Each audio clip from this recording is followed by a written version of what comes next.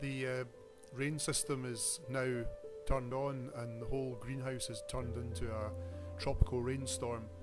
You can see all the water washing off the leaves and everything becomes very, very wet.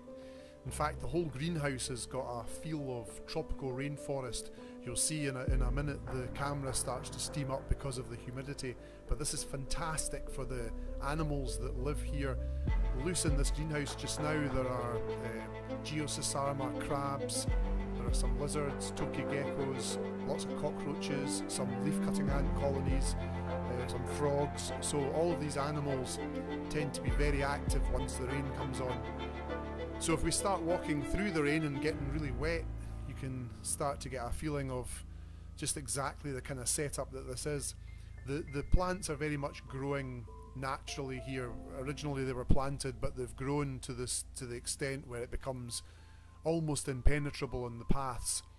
At the side of each of the paths there are water-filled ditches which are fantastic for the frogs and the crabs.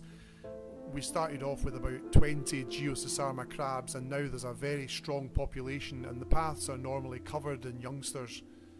The rain comes on at this time of year maybe once every 3 days and stays on for 3 or 4 minutes.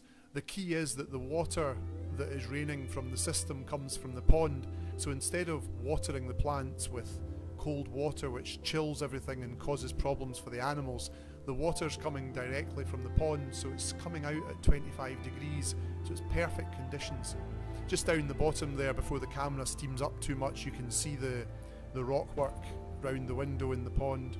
This is a spiral ginger that's about to flower. So we've got some examples of plants all over the place.